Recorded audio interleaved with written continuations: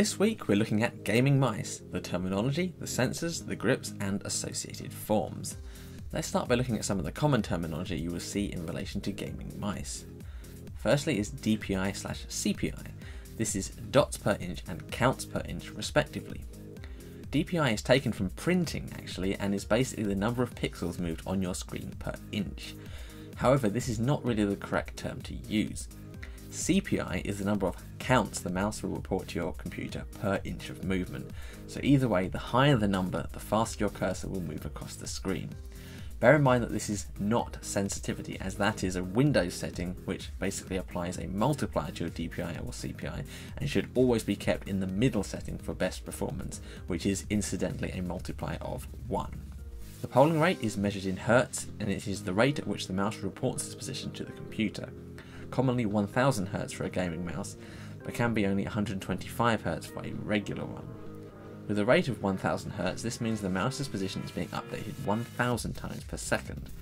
The Asus ROG Gladius notably has a polling rate of 2000 Hz, although it would be very hard to tell the difference unless you're a real pro. IPS is inches per second, though not to be confused with in-plane switching from a monitor, is a measurement for how well the mouse can keep up with high-speed movement. Exceeding this number will cause your mouse to become jerky or to stutter. I wouldn't expect this to be much of a problem really unless you have an insanely large mousepad and like to zip about very quickly. FPS, as in frames per second as we all know, is closely related to IPS and is the amount of frames the mouse sensor is capturing every second. Exceeding this will have the same effect as with the IPS. LOD is lift off distance. This is the distance you have to lift your mouse before it stops tracking. A gaming mouse is likely to have an LOD of around 2mm, so you can quickly reposition without accidentally shifting the cursor, although of course actual distances may vary by manufacturer. Maximum acceleration, this is pretty self-explanatory. It's the maximum acceleration the mouse can take. This is measured in G and is commonly around 30G for most modern gaming mice.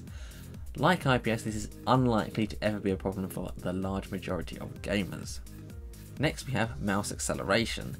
This adjusts the speed of your cursor in relation to how fast you move your mouse. So if you move your mouse halfway across your mousepad slowly and then repeat it just much quicker, you will have moved much further the second time with mouse acceleration. This is generally considered to be not a desirable thing whilst gaming. Next we have angle snapping. Having this on will make your mouse move in a smoother way, so to speak, as lines are made straighter. This is of course, like mouse acceleration, very bad for gaming. MCU is microcontrol unit, found in pretty much all mid to high end gaming mice. This takes the data from its input, so the sensor and clicks, and sends it to the computer. In some mice this will also be able to store profile and CPI information, etc. So let's talk sensor types. There are two types of sensor, optical and laser. Optical sensors use a normally red LED with a light detector to track the movement of the mouse. Fundamentally, optical sensors are taking photos of the surface below very quickly and comparing them to track movement. A laser sensor uses an infrared laser diode, so it can't actually be seen, and while it does work in a similar way to optical mice, it's much more complex in how it works compared to an optical sensor. And as I want this video to be easy to understand, we should move on to what both optical and laser sensor mice are like to use. Now this is something I know people can argue about back and forth and is very subjective, as often a good point of one type is just a dislike of something on the other. For instance, some people say that laser is better because it has higher DPI, but of course this doesn't make an optical mouse bad as a result, just non-preferable for that person. So let's list the characteristics of each one. Optical mice have a generally more natural, stable feel to them. They have no recalibration when the mouse is lifted up, so it keeps a more consistent feel while gaming. However, it's not as easy to use on different surfaces, like your leg for instance, but if you're just using it on a mouse mat, then this will not be an issue. Also, the CPI will not go as high on an optical mouse than a laser. Laser mice offer very precise tracking, which is very good for pro gamers especially. They are usable on all surfaces, although best when used on a hard mouse mat in particular. They allow for very high CPI settings, so often up to 8200. However, they can have acceleration and or stuttering issues. Newer laser sensors from someone like Avago do claim to have stopped this though, although the jury is still out on that one. Another part of the mouse that is pretty subjective too is the actual switches used. Now most decent gaming mice nowadays will use Omron switches, and they are widely regarded to be the best, but of course they're not the only ones out there. This Zowie mouse for instance uses Huano switches, which tend to have a little bit more resistance to them than Omron ones.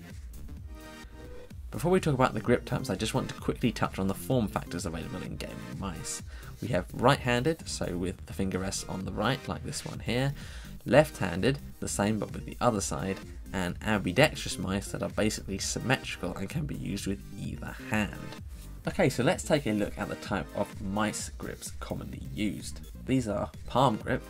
As you can see, this is where you rest your entire palm, or most of, on top of the mouse. This has lots of contact points and thus offers great precision, but with less agility for fast response movements. Also, this is the easiest of the mice grips and is the most commonly used one. Mice designed for palm grip tend to be fairly big to comfortably fit most people's hands. The next one is claw grip. To do this, you have the lower part of your palm on the back of the mouse and have your fingertips in a claw-like shape on the buttons and the sides. This gives good control for moving fast across the screen and is generally very popular with RTS players. A claw grip mouse will be quite short and stubby like this Cooler Master Storm Spawn. The final grip is tip grip. With this grip you use your fingertips to hold the mouse, similar to claw grip just without resting your lower palm on the mouse. This makes it very good for fast movements but not great for precise ones, and it can be quite fatiguing on your hand if you haven't used this style before or often. A tip grip mouse will basically be the same as a claw grip one, as the characteristics required are very similar.